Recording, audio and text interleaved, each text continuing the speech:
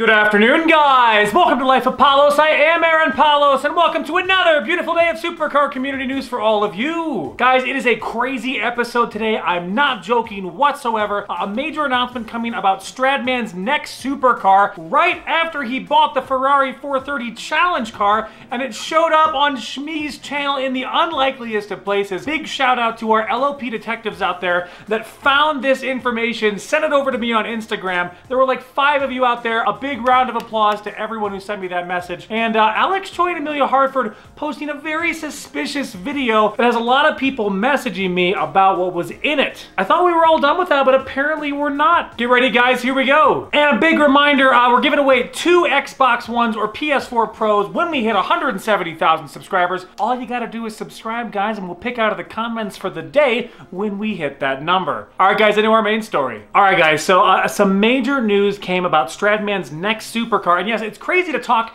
about the next supercar for Stradman when he literally just bought the Challenge Ferrari 430 a couple weeks ago. We are fresh off of the Ferrari purchase and we have more coming, and this is going to be even crazier than what we originally thought. So let's talk about what we discovered in Shmee's videos. So obviously you guys know that Stradman took a trip over to Saudi Arabia. There was a huge car auction out there, really crazy event. He's got some amazing footage coming up. I'm very excited to see it.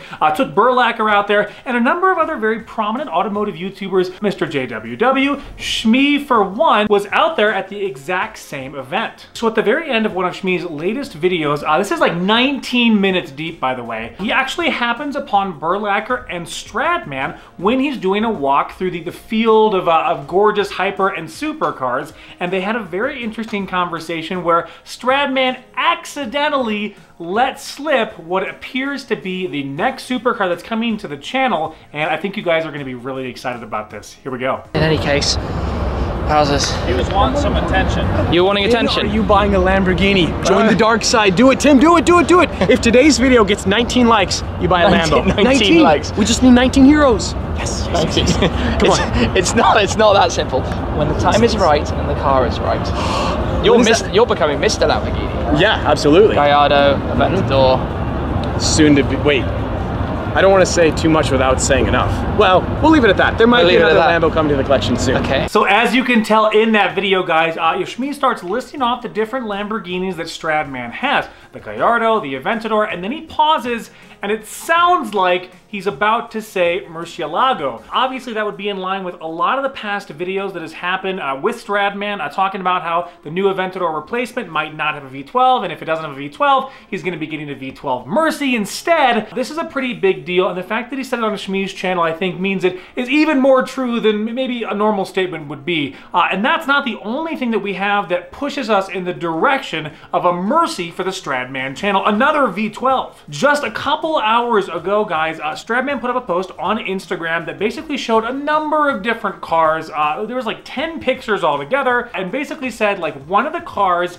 in these like 10 pictures is going to be coming into the channel over the next couple of months. Now, we put a disclaimer on the post though by saying that it might not be the car in front, but there are 2 cars in particular in the background of these pictures that would lend itself to either a Mercy or one other car. If we zoom into the background of the white LaFerrari picture, we see a very blue Lamborghini Murcielago in the background. Now, I think that the reason why he said it could be in the back was to help direct us toward possibly that car. Now, there's one other car, even though it wouldn't go along with the Shmee video, that I think is worth mentioning. If we look way in the background of one of the other pictures, there is an older Ford GT. If you guys will remember, he's talked about having a Ford GT or a Mercy, and even put that up to a poll in his Instagram stories a number of times. So honestly, if I had to guess right now, you can put me on record for this, I think we're gonna see a Mercy, and I think there's still an outside chance of an older Ford GT, like an 05.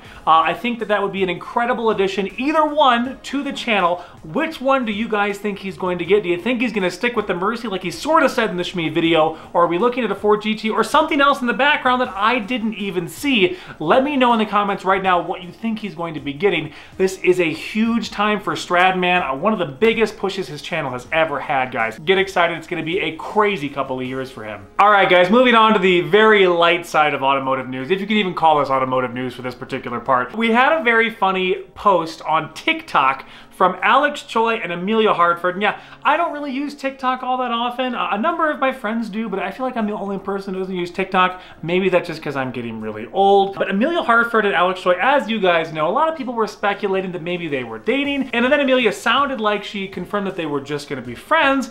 But they just posted a video together on Emelia Hartford's TikTok that has a lot of people sending me the clip. Here you guys go.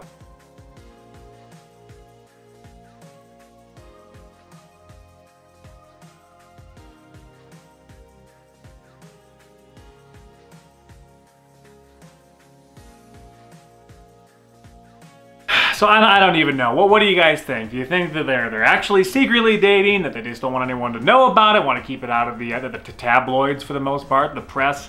Let me know what you guys think about the video. Obviously, if they're actually being truthful in the TikTok video, one of those wasn't actually true. But I don't know. It's all fun speculation. Could it be the power couple returning possibly to automotive YouTube, or is it just a big goof on everybody watching? Let me know. In other news, guys, a monster time for Tavarish.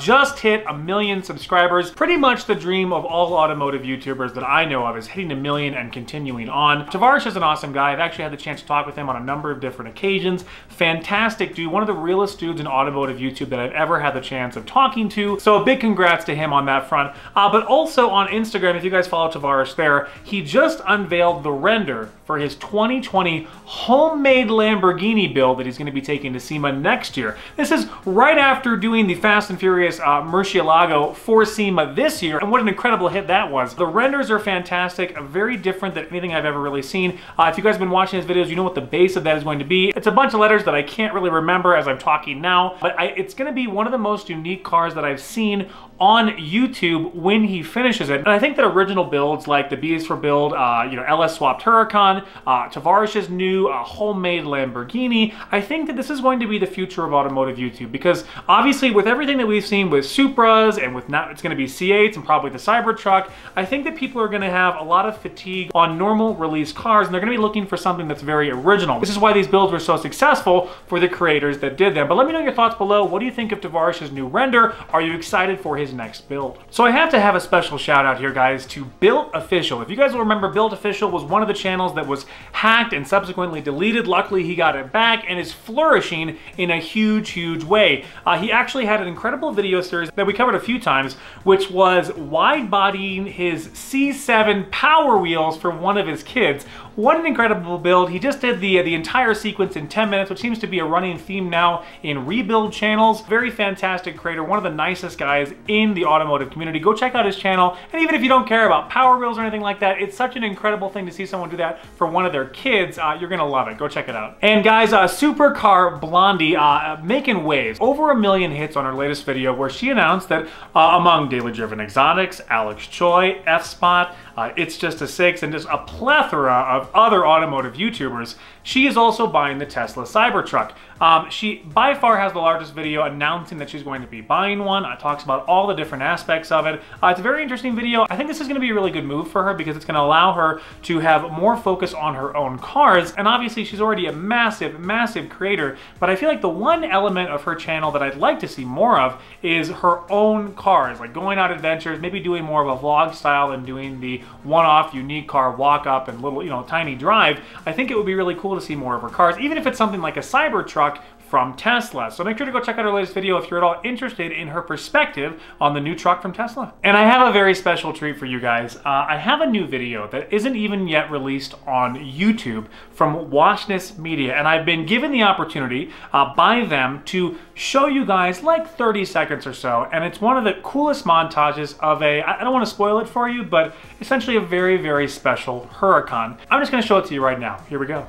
Every single time that I watch videos from Woyshnis Media, it always gets me so excited to go out and drive my own McLaren, to have a good time, and just to be like pumped about the supercar community, which is why I started this channel to begin with. Woyshnis Media has by far some of the best cinematography and atmospheric building that I've ever seen in a channel. You have to go follow them. It's worth your time. And ladies and gentlemen, that is all I've got for you guys today. Have a wonderful Sunday. I hope you had a fantastic weekend. We're probably going to have some more updates on Omi and a Hellcat here coming up. But most of the stuff that we've been seeing right now has been just late night live streams. We're waiting for like third-party confirmation of a lot of the charges. A lot of people have a lot of questions, and we haven't been able to get a hold of him yet to try to get a short-term interview to see what's actually going on beyond his initial and subsequent live streams that we've seen. So as soon as something interesting comes out, I'll make sure to cover it. Up until then, there hasn't really been anything of substance thrown out there, so we're not going to talk about it. So have a great day, guys. We will absolutely see you guys tomorrow unless something really crazy happens. That's all I've got for you. Have a great day. Bye.